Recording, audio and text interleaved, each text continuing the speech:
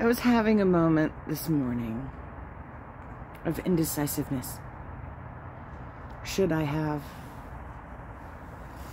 Kind of moments, you know, those moments. Oh, by the way, greetings, salutations. Intuitive Theories here, Dr.Hincks. It's been a little bit, but I've been riding that roller coaster of life. Of course, once again, mind you, mental health illness, right? I come out on this platform to speak about mental health illness because it needs to be talked about. And unfortunately, in today's society, it is so widely talked about that it's popular now to have an issue. Why do people make up mental health illness issues to become part of the fad when those that really do have mental health issues are so ashamed that we can't talk about them?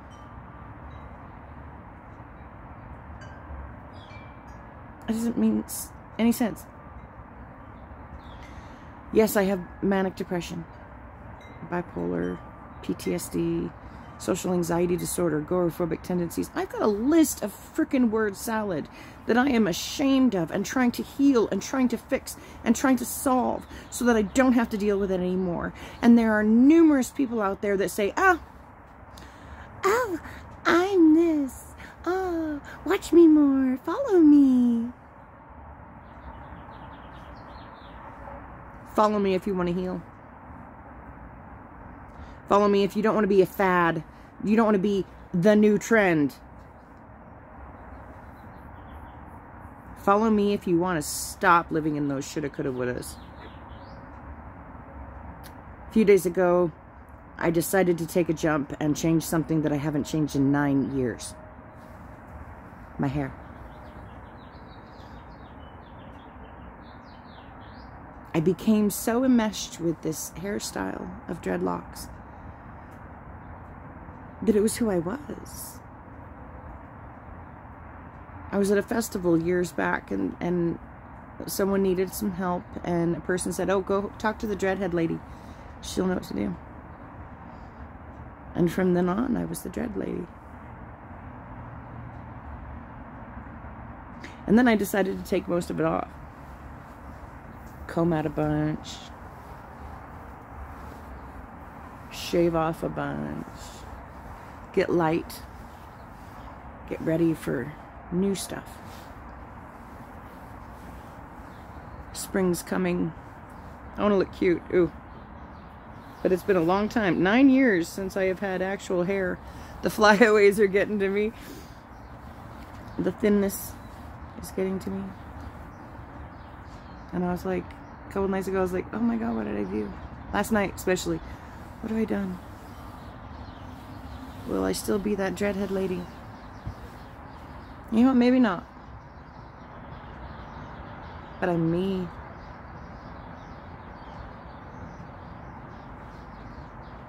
I'm me. And I'm okay with that. Even if I have issues I'm still trying to deal with. Even if I go through moments of spiral that just suck me down into oblivion. Even if my brain tries to remind me of horrible things.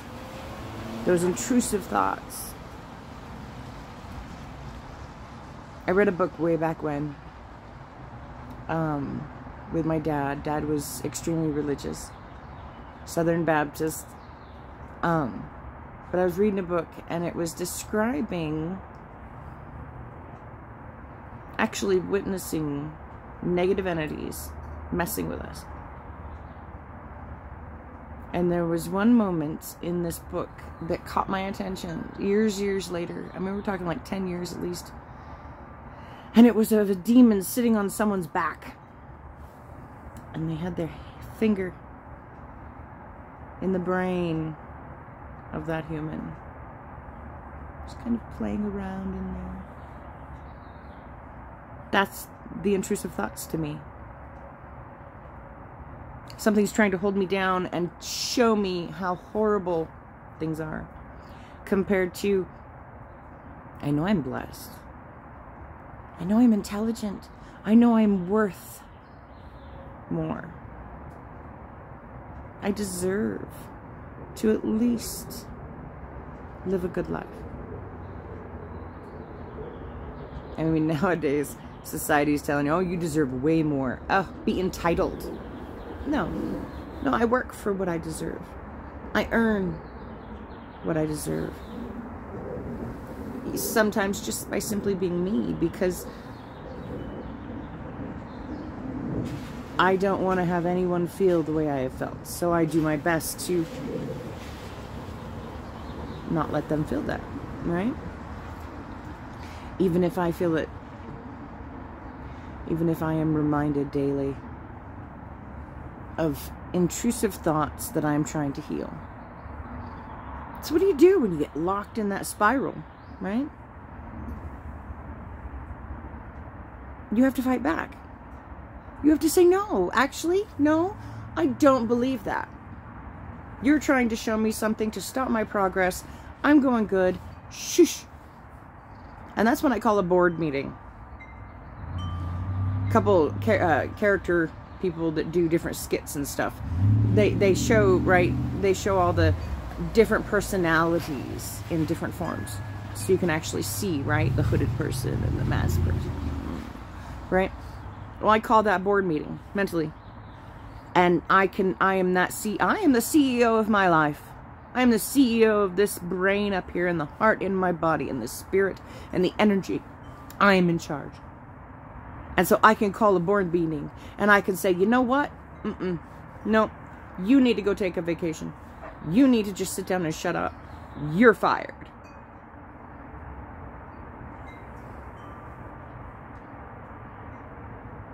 It's hard. And I feel like I'm screaming and yelling in my brain so many times, like, no, shut up. Nope, nope. But you got to keep on it. You got to keep on it. You got to keep on it. And you got to say, you know what? No, I'm okay. Even when you don't feel okay. Even when you can't see the light at the end of that tunnel, it is there. Yes, sometimes in trauma, sometimes in pain, we have to close our eyes and just, no, I don't want to see it. I don't want to deal with it. I don't want to see it. And yet in healing, you have to keep peeling your eyes open and saying, you know what? I might not want to see it, but I have to see it. I have to learn from it. That's where growth comes, is learning. Expanding your mental horizon, as it will. So go sit in that uncomfortableness and realize that you can. You can. Smile again. Even in the depths of it all. Find that one itty bitty little seed of truth. It makes you feel warm and fuzzy, and you can go, no, yeah, I'm good. And if you can't do it on your own, reach out. I have been told I'm highly accommodating because I want to help people not feel the way that I have felt.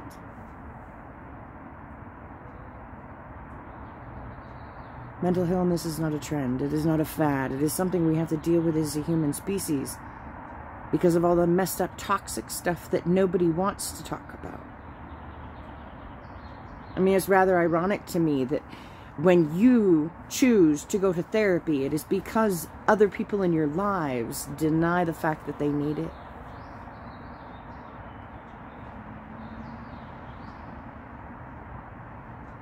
And yet, that Tick'em Talk likes to make it so popular to be a little nuts, a little crazy. It's okay. It's popular. People can make money off of it now. Corporations will sponsor you. Do you see the downgrade of society? And the downfall? People are so confused because they are not taught actual facts. They are taught emotional facts. And because of that hypocrisy in itself, it makes me want to detach myself from society. Even though I crave connection so much, there are moments where I feel like society has exiled me. And you know what? That's okay. Because I don't want to be part of that society. As twisted and weird as that might sound, I don't want to be popular in a society that thinks it's okay to make light of severe trauma in order to get views. I've been jealous. I've been jealous of my husband's success on this platform because he does off-road recovery.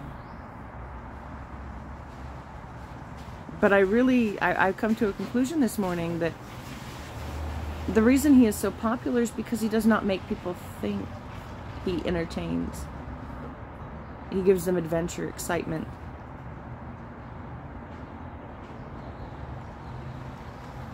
I'm low on the totem pole because I make people question what they're comfortable in. So it might take a little bit, but I think I'm okay. I think that jealousy is waning because I'm realizing more and more that what I have to say, most don't want to listen. And that's okay, because slowly they are awakening. Slowly they are coming to realize. And you can see it everywhere. Yeah, go woke, go broke, right? That's true. Because deep down we all see the need for reason and common sense. The absurdity of the mental illness that is happening right now in our society, worldwide, is astronomical when you actually think about what's really going on.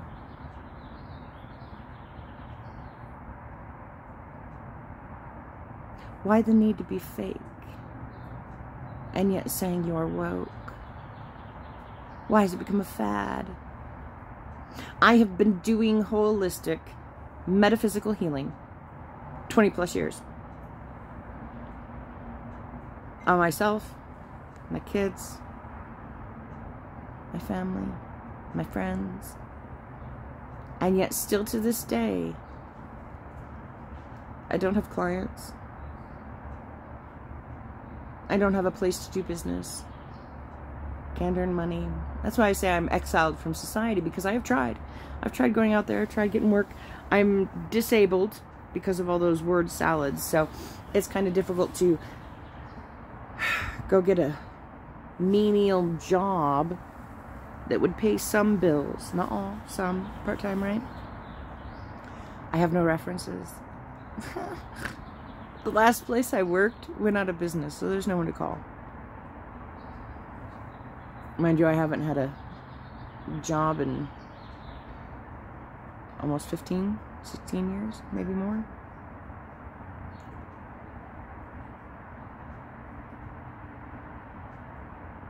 But it's alright, because I still feel that pull. There's something more. Listen to that intuition. Listen to that intuition.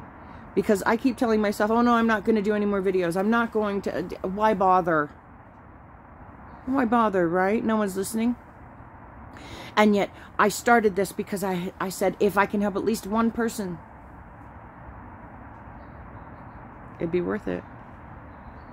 Well, so far I've helped a few. So that's more than one. I've already broke my goal.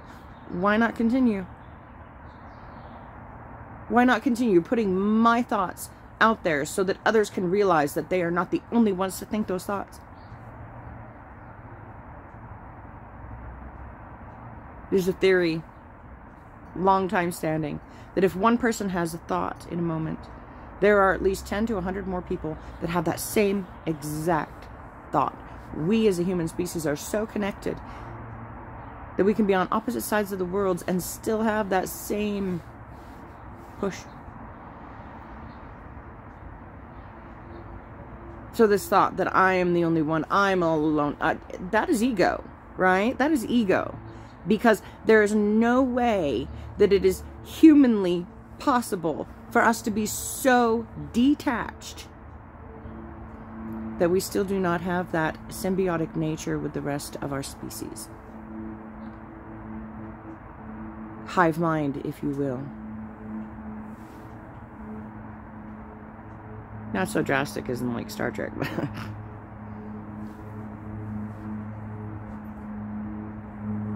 I guess what I'm getting at is if you have those shoulda, coulda, wouldas, you have that bucket list, you have that, oh, I've always wanted to do this, but I don't know. You do know. Remember, I don't know is a lead in to dive deeper, because you do know. Think about it a moment. Yeah, you do know. You do know that if you do this one thing, you might upset someone.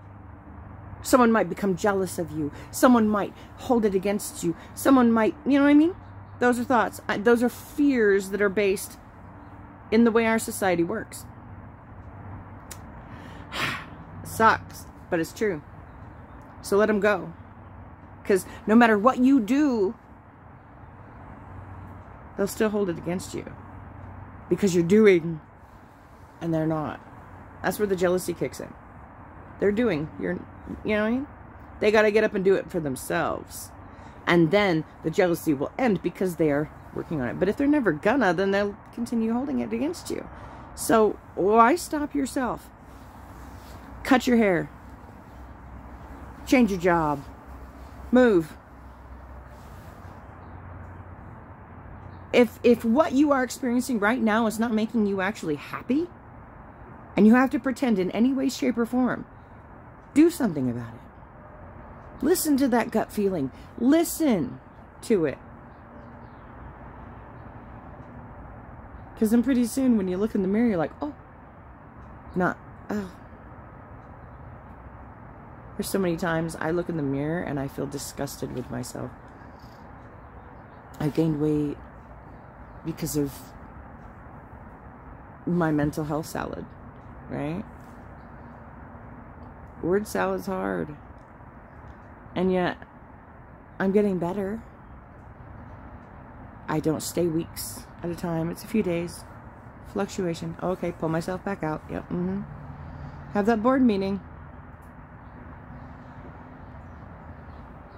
Mental health illness is not to be a trend. It is to be healed. Take it seriously. Please. For everyone's sake. Take mental health seriously so that your physical and emotional health can be good as well. And don't have those shouldas. As soon as that comes up, pull that board meeting and say, nope, actually, we're going to just do it. And you jump into it, no matter the reaction from those around you. But listen to those reactions. Listen to those reactions of those around you. Because then you can pick and choose the people to continue staying in your orbit compared to those that need to go. They can watch you from afar. They will. They'll keep an eye on you. And they'll realize, ooh, she was right. Or he was right.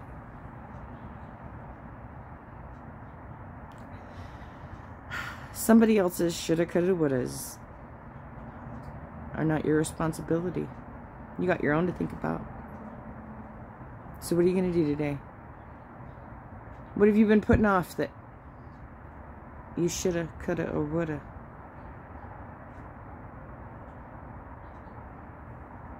Just saying, take that leap, try it out. If it doesn't work, you always have your comfortability to go back to. Even if it's not healthy. Anywho's, my dear friends, I hope you have a glorious day. It's raining and icky here, but a little cold. I'm here for you. If anything, you're not alone. There's at least 10 to 100 that are thinking the same way. That's a lot of people. many blessings, many healing, obstacles and issues and all that fun jazz, so that you can grow and learn. I know, a horrible blessing to put on someone, but it's worth it. Till next time.